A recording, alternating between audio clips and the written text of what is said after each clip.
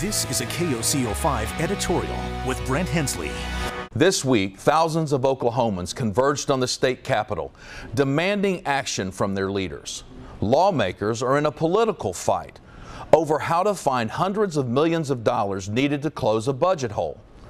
Meanwhile, real people are caught in the middle.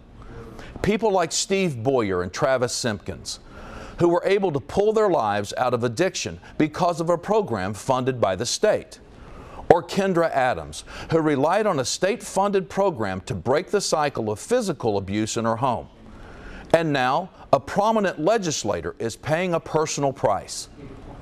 As we have said all along, this is about people, not politics. Thousands of employees could be furloughed or lose their jobs.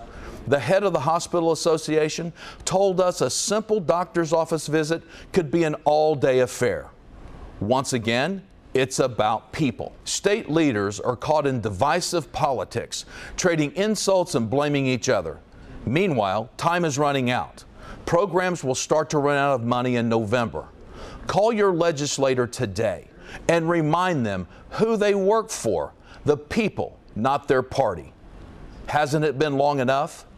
I'd like to hear from you. Email me at editorials@koco.com.